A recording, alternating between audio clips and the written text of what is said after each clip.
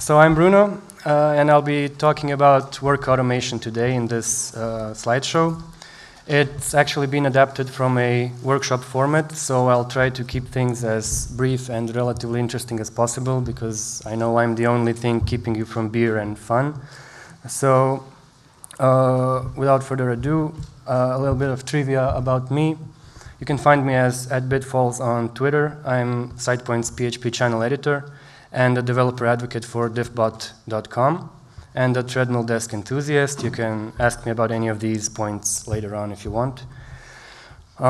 So first, I should explain what Diffbot is, because it's a tool I'm going to be using in the rest of this talk to present my kind of way of automating a part of my work.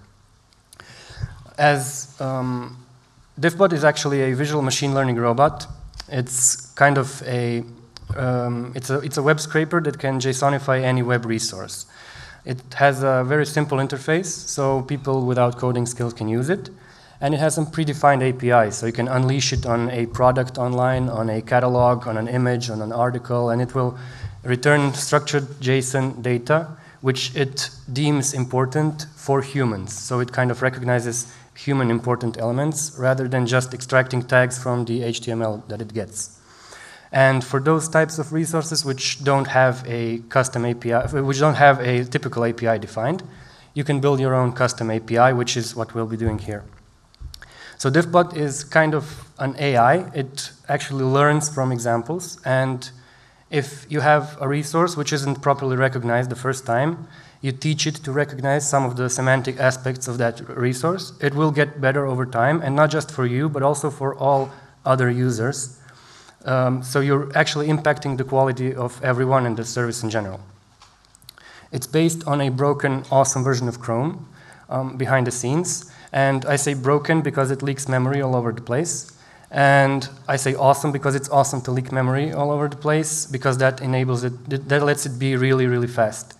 So essentially, when you're using Diffbot, the only waiting time that you have is waiting for the server to render the resource that you've kind of decided to crawl.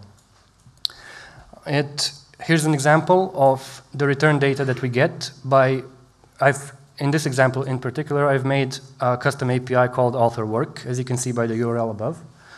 And if I feed it the URL of my profile on SitePoint, which is basically a site where all my posts are listed, I get back an array of data which will give me information about that particular URL, about the content of that particular page. For example, in this case, it'll list all the next pages because my profile is paginated, and it will return all the posts that I've ever written.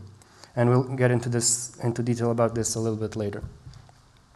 Here's an example of the product API, of the article API, sorry. And if you unleash it on this URL above, on the quick tip install Zephyr Falcon 2 Vagrant, it will successfully extract the title, the author, the date, the representative image, and so on and so forth. And here's a typical example of where it improved over time. The author was previously unfetched. It didn't return an author on SitePoint articles. And after a bit of training, it now does. It successfully recognizes authors and extracts them. It also sometimes goes terribly wrong. For example, this particular post deals with Falcon, the PHP framework, and installing it on Vagrant. And as you can see, the tags here are not the tags that you define as a developer in your meta tags in your HTML. They're actually tags that Diffbot thinks are important for humans about that resource. In this case, it misunderstood the content of the post and obviously needs more training, but it tagged it as EL/M-2075, which is an unmanned aerial vehicle and a military drone, which is called Falcon. And it tagged it as vagrancy people, so it thought we were talking about vagrants and not about Vagrant, the software. So automating work, what does this have to do with it? Everything. Where I'm kind of the sole editor of the PHP channel at SitePoint, and I get hundreds of drafts, hundreds of submissions, and I have to continually communicate with hundreds of authors all the time. My inbox is full constantly.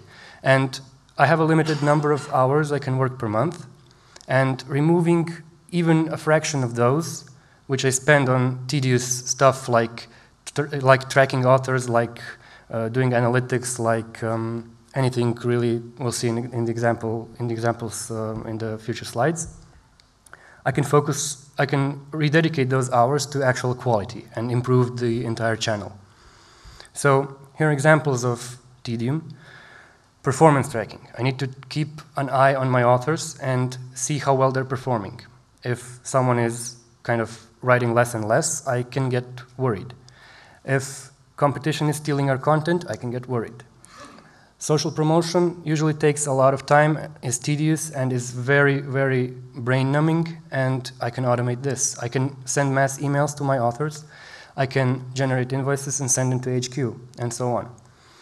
Now, as an editor who mainly does code reviews and content reviews these days, these automation tasks kind of, they're my own area of tedium, which I need to remove. For you as a developer, some of those might be the same if you're doing blog posts or whatever, but you could also automate other aspects of your work which kind of don't have automation right now. Now, I'm not talking about automation in the sense of continuous integration, in the sense of automated testing. I'm actually talking about building yourself a digital assistant which works behind the scenes and removes a part of your everyday work. For example, if you need to analyze the portfolio of your pull request contributors, you can do that very easily. And you can automatically, based on their reputation, decide whether or not you want to prioritize the scanning of their pull requests. Now, I'm using Diffbot for automation in this case, and we'll only be touching on the first point of these because we don't really have much time for the others. But in performance tracking, we take a look at how well an author is performing over time. And to do this, we need to define the input format. So we need to know which data is important to us. We need to create an API which will return this data to us. We need to receive the input somehow in our PHP application. We need to analyze the data, and then we need to visualize it to make it pretty so that we don't have to, humanly parse the data every time we take a look at it. Nobody likes to read PHP arrays, and that's kind of useless anyway. So the input format for posts is something like this. We have properties and values, and these are the most important ones for every post that an author has published. So we have a post date, which is kind of a human-readable version of it. We have the post URL. We have the post date, which is in machine-readable format. And we have the post title. It would also be nice if, not sure how well you can see this, but if we could get some additional information, which is always accessible in this example, the author portfolios on SitePoint. This is the author name, the bio, and some social links, like links they've defined in their profile for Twitter, Facebook, and so on.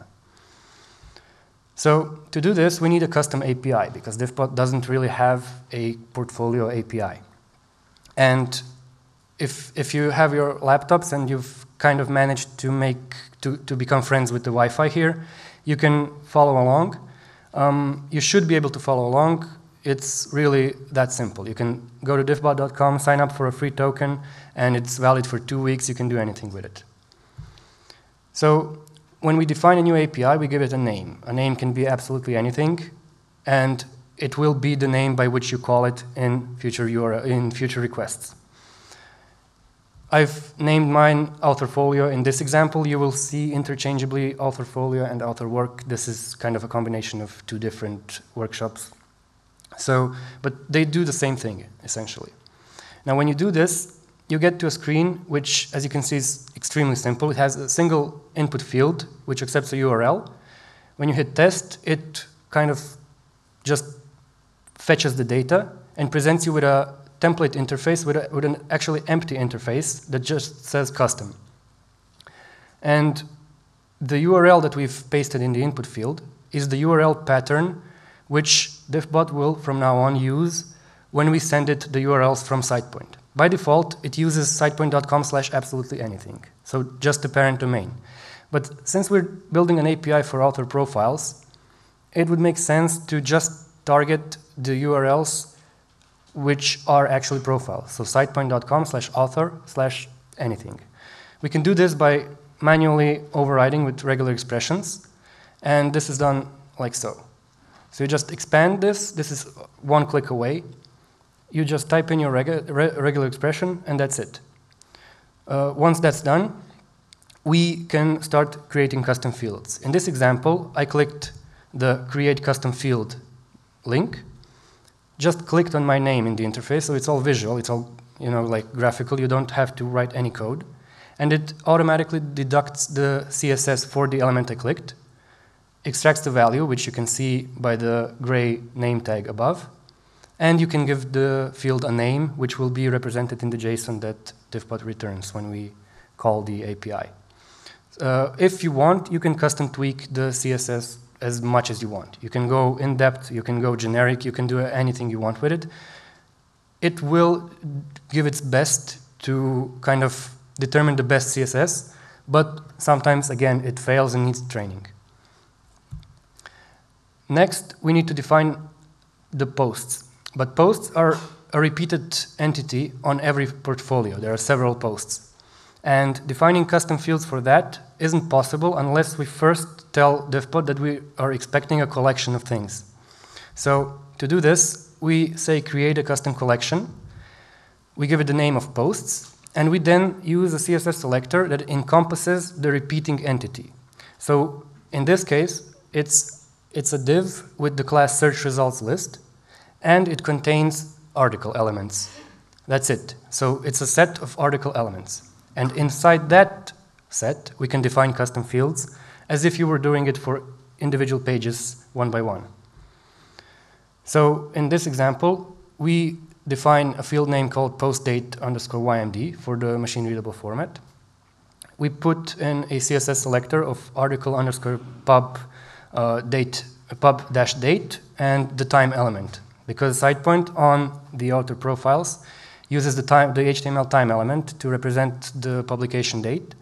And as you all probably know, the time element uses the datetime attribute to contain the actual value.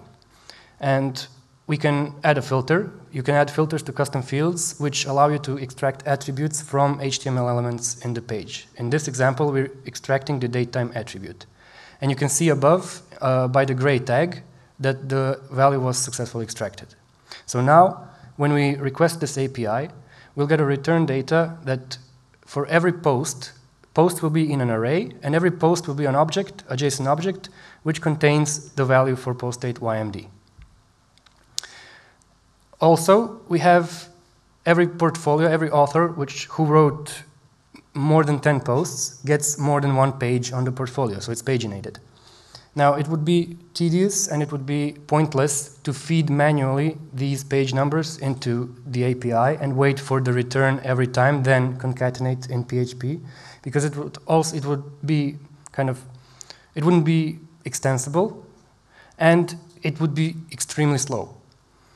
Diffbot is smart enough to automatically paginate if you just define a field called next page, give the CSS for the link that leads to the next page, and extract the attribute. And by the URL pattern, it will be able to recognize the pagination pattern and will automatically follow it every time you request this API.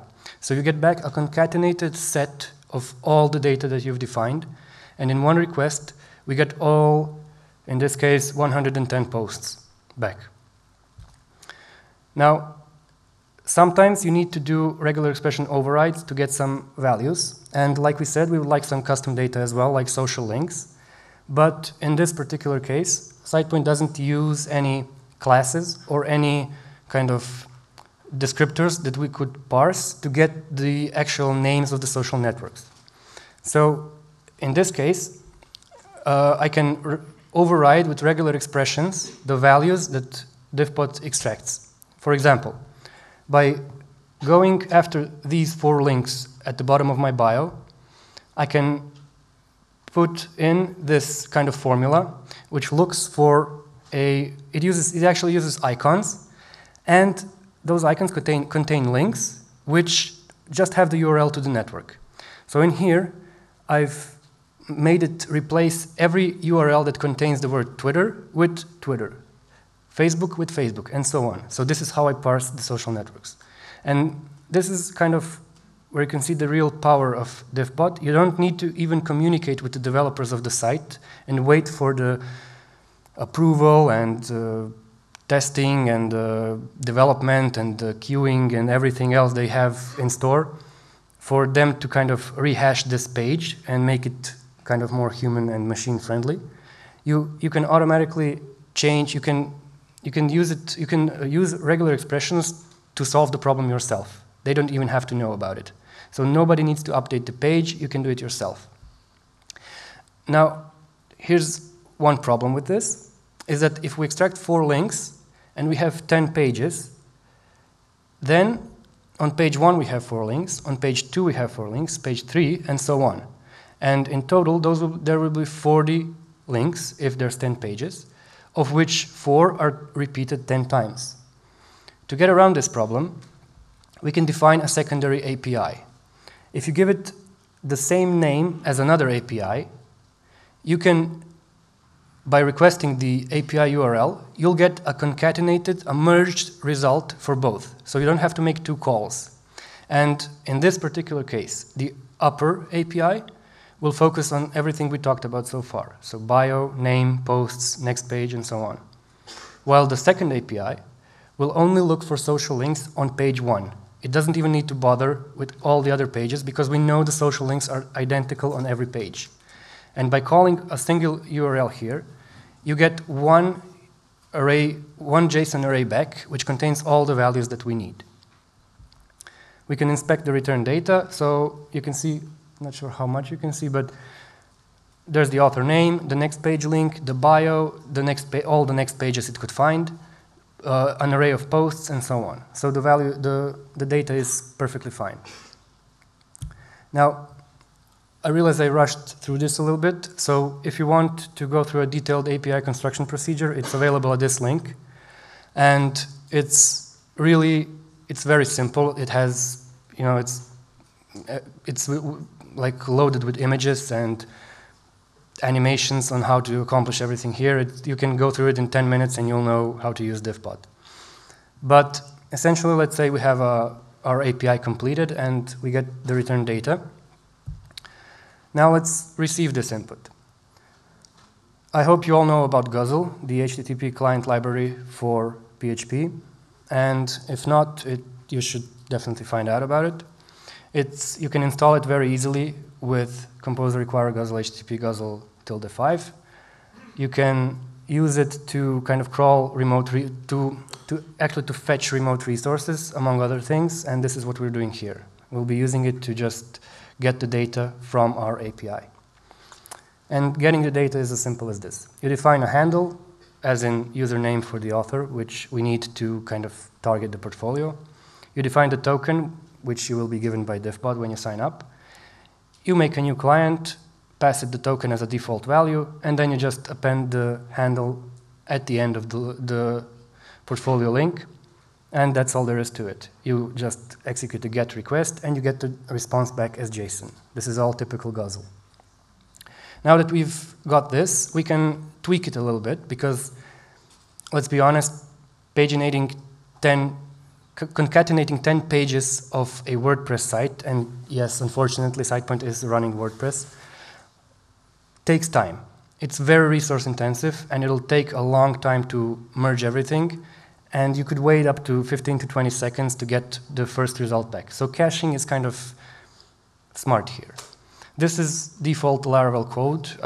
Some of you may recognize it. Basically, it's a default file system cache, which I've set to last for 1 day here. And as soon as it's fetched, it'll save the data on the file system, and all subsequent requests will get this cached data. And Basically, that's perfectly safe because it's very, it doesn't really happen that an author will publish more than one post per day. So once we're done with this, we can iterate through all the posts that we got for analysis. And in this really dumb and simple example, we're checking out the performance of the author across the past 12 months. Now, since we got the actual date time in machine-readable format back from Diffbot's API, we can easily compare that part to the months that we generate. So we can just iterate through the last 12 months, see if a post has been published in that month, and then increase the counter for that month by 1. In the end, you get a frequency array, which looks kind of like this. So it's an array of 12 elements, and you can see here for my particular portfolio, I've published 6 articles in November 2013, 15 articles in July 2014, and so on and so forth. Now, for visualization, I've decided in this example to use C3 plus D3. D3, I hope you're all familiar with, is a visualization library in JavaScript, of course, which makes it very easy to create smooth and animated and in-depth visualizations of any kind of data. And C3 is a wrapper for D3, which makes charting incredibly easy. It's a really dumbed down, let's make a chart with D3 kind of thing. And to make a chart, a sample chart, all you have to do is this HTML, so you include the CSS, you include the D3 and C3 JavaScript, and an element which will contain the chart. In JavaScript, you just feed it some data, like this. You have columns and you have categories. And if we adapt this to our example from before, so columns will be my name and all the values for the posts per month, and the categories will be the months themselves. And you get something like this. So you get a chart which is interactive, in which you can click the data points and get various results by clicking them and customize it and everything, and which neatly visualizes your performance over time in numbers. Now that we've done this, we should probably apify. And I really do love apification because doing everything in PHP is, well, it's impractical. I despise using mobile browsers. I really can't stand them. They crash all the time, even on simple sites. Maybe it's just on my phone, I don't know. But I prefer making native solutions to every problem that I have with this. And by turning my PHP application into an API, I get the advantage of being able to use it on any platform. If I want to make a desktop application that uses the API later on, I can. If I want to make a native mobile application, I can. I just use these API points that I construct, and each API point will be a separate mini application like the one we saw before, which we can then kind of pick and choose which ones we want to use. Now, those who know Laravel will recognize the first line. This is how you return JSON-P data in Laravel. You just get a callback and return JSON, that's it. And the lower example is simple jQuery, which with an AJAX request fetches this JSON-P data and logs it to the console. So we can make sure it works. In this case, it does work, so let's do something else. The success handler will, in this case, extract the months by extracting keys from the data array and reversing them so we get a nice continual timeline. The values are also extracted and then reversed, and my name is shifted to the front of the array so it kind of matches the shape of the category construction that C3 needs. This is just this particular example. It's definitely not production code. And then you just generate a chart with C3 and feed it these values that we've extracted, like so. So columns are values and categories are months. And you get this. So it automatically expands, it's responsive, it works like a charm out of the box. Now, you would probably want to analyze more than one author in my case, and you can get an array of writers, which kind of, you can get this list of writers in any way you choose. You can use Diffbot to crawl the author registry. You can manually type it in. You can use simple curl to get the results. You can, it really doesn't matter. That's the beauty of this modularized system, where you can separately feed the authors into the API, and then from the API into the front-end application, which in this case is this, just this simple jQuery and the success handler, and doesn't actually even touch PHP. It never runs PHP. The front-end is entirely HTML, JavaScript, CSS, C3. So in this case, we would do something like this, for example. So we'll iterate through writers. We would make an array for each one of them, create a new chart for each one of them, and then just generate the chart for each chart element we've generated for each author, that is.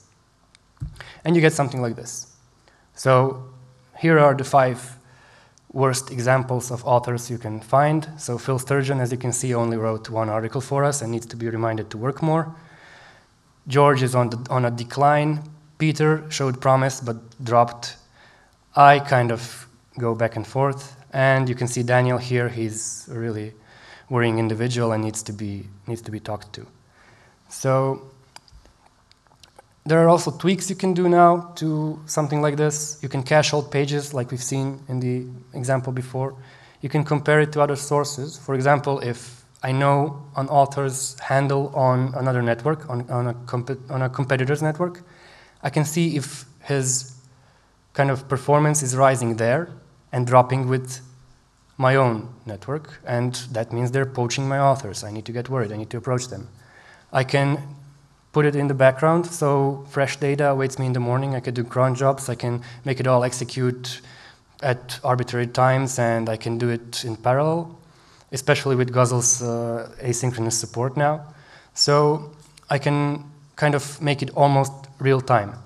I can detect profile changes. So if, for example, I have a bio from an author, and then he changes it, and we haven't noticed at first, we can be alerted that a profile change has occurred, and we can make sure that he didn't put any, I don't know, advertisements in his profile or profanity or something like that.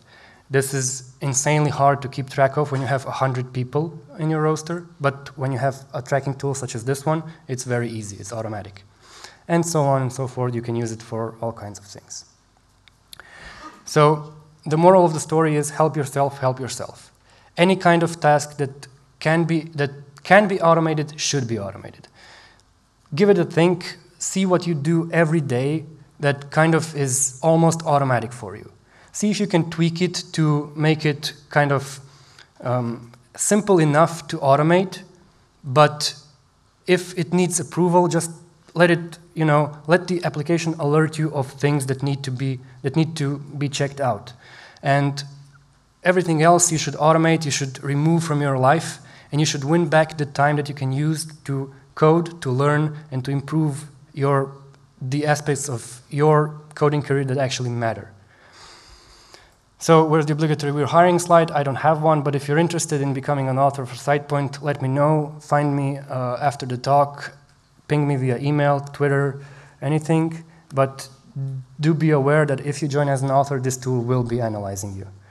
So that's it from me. Please rate the talk. And if you're interested in seeing the entire application, both front-end, back-end, and the modules that I've built, everything, the slides of the workshop and the actual code will be attached to the joined-in link, and you'll be able to find it all there once I regain some quality internet in Croatia as soon as I'm back. Thank you.